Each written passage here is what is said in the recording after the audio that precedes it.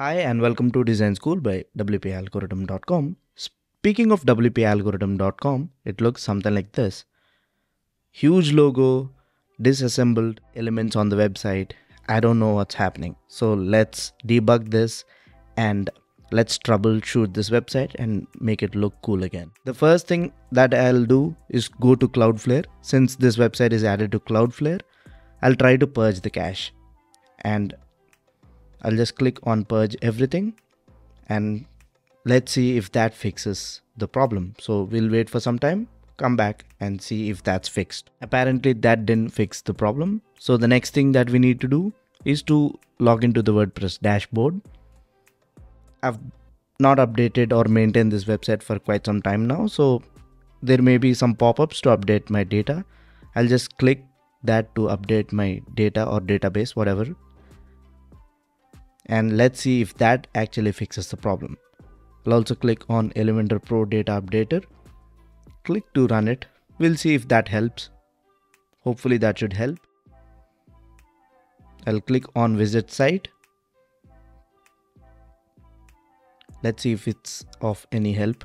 And as you can see, now the website is all back to normal. Now, so that was the problem with Elementor Data Updater. So you can follow these steps.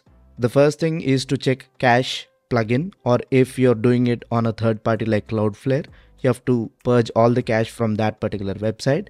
The second thing is to go and see if you can update any of the plugins. And if the plugins are auto updated, you have to see if the updated plugins are causing a problem and maybe try to restore from a backup. And the third thing that I'd suggest is to go to Elementor's website settings and regenerate cache. So that should fix the problem. But anyway, as you can see, the problem is already fixed. You have to go to Elementor settings, click on tools, and you have to click on regenerate files and data. So this is my third suggestion. Hopefully by now, all your problems should have been fixed. And if you have a caching plugin, just purge all the cache and see if that fixes the problem. Otherwise, it's either problem with any third party plugins or with the latest version of any of the plugins that's causing the problem. You can then use the safe mode to debug that. But anyway, in this case, just updating the database fix the problems. So again, always stay updated and always have a regular backup. That's a short and sweet tutorial, and I'll be back soon. Subscribe if you haven't already to Wpalgoridm.com, and I'll see you in the next one. Ciao.